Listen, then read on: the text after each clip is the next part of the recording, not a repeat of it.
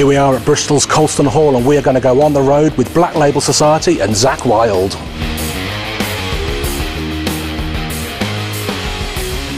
All right, what's going on? Zakk Wylde, Black Label Society.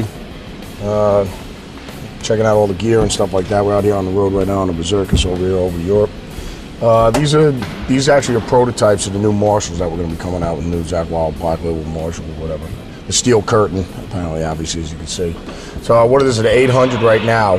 So it's in development stage because we're talking about putting some other goodies either here or on the back of the amp. Right. But what it is just going to be a balls to the wall, JCM 800, 2203, 100 watt top, right, and with the 6550s and stuff like that. But but you know, obviously, I'm also going to be designing some tubes, some new tubes. So obviously, if you like different players like different things. So you know, what I mean. So I mean, maybe preferably I like the 6550s as far as tubes. But you know, obviously you got the KT88s, EL34s. You know, so guys like different things.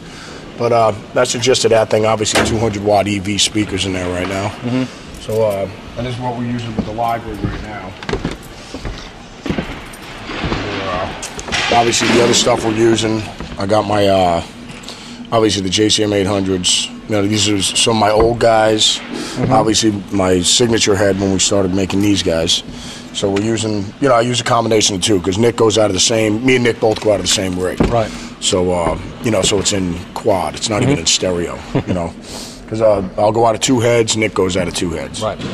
So that's about it. So we got 4 live cabinets running. You know what I mean? So obviously, if one of the cabs goes down, you just switch it over to another cabinet. Sure. But it's just, you know, Nick's going out of 2 heads, 2 cabs. Everything's in stereo. Thanks, Lee. And same thing with me. 2 heads, you know, a head for each cab. Sure. And that's about it. So obviously, as I'd go out of 4, maybe 4 cabs. You know, 2 heads.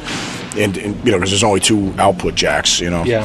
So I'd go out of 2 heads, but I'd always split them. You know, it's like one left head, right head, left head, right head. You know, so everything. So you just get that wide. You know, especially when you hit the chorus pedal on. Yeah. Everything just gets super wide. Aside of it already being wide from going through the pedal, but obviously the chorus pedals. Me and Nick, these with our Dunlop family over there. You know, I got signature pedals. Obviously the distortion and. We're talking about doing a phase right now, but I got the Eddie phase, the Eddie flanger for Crazy Horse, and then this for solos. For certain solos I do. But obviously we got the flange up here. We only use it once throughout the night, so for Crazy Horse. Sure.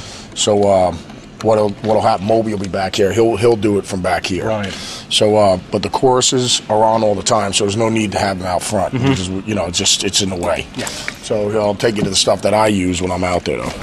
You know, this is my pedal board out here up front. So obviously I got the carbon copy. This is a delay. Yeah. I mean, if I mostly if I want to use it, the settings that I have it at right there are for like Randy Rhoads' live guitar solos on the company solo on a tribute record. Randy at the end, I mean, that's, you know, and Randy will have it on. You know, I mean, he has the Echoplex, but I mean. That's the only that's the setting that I have with that. I mean, put it this way: I could be playing fast, and it's not going to muddle any of the playing. Yeah. It won't stomp on it. It's just basically it'll just add to sustain or whatever. But like I said, it's that the delay is basically So obviously, I got my distortion out here. We got one in the back as well. So Moby has my distortion. He has the Eddie phase. He also has. And he has the flanger back there, but this way I could turn. Mostly when I'm playing clean, I just turn the distortion off and I lower my volume. That's my clean tone. So, but if I'm gonna move around like doing my unaccompanied solo, when I play over here, you know, I turn the phase off over here. So if I want it, Moby can turn it on from either side for me. Right. So if I want it over there, Moby will just turn it on from back there. Right. I want to go over, and then he can just turn it off. So.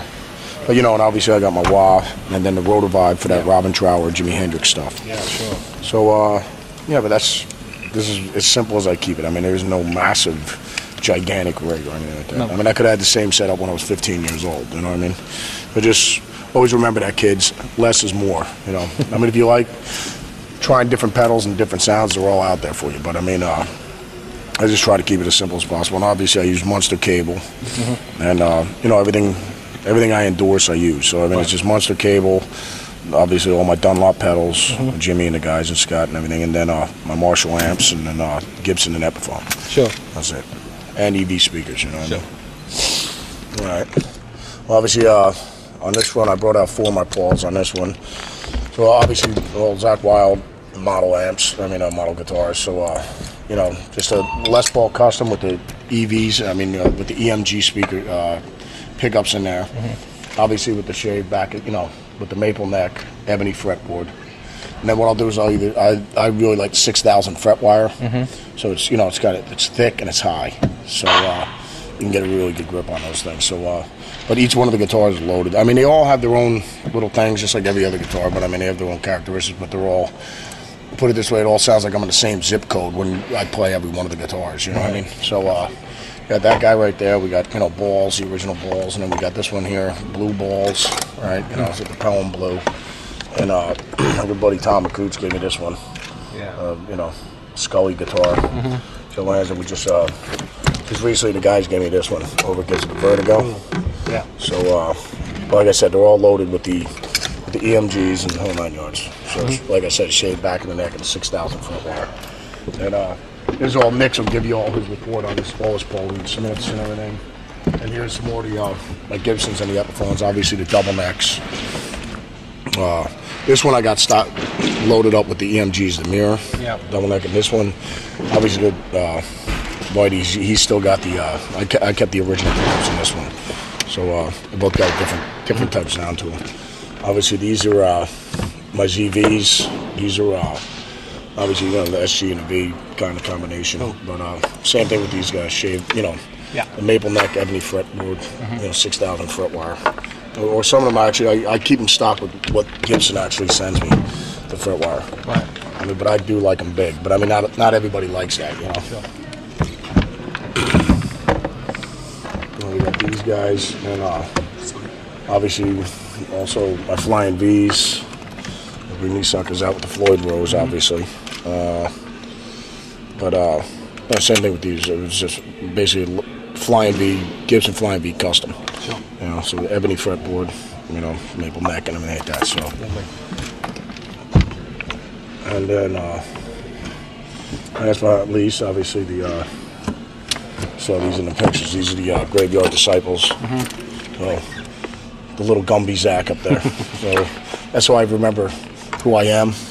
You know, because sometimes I forget, you know. And then that's the reason why I wear all this black label stuff, so I remember what band I'm in as well. If anyone asks me if I forget.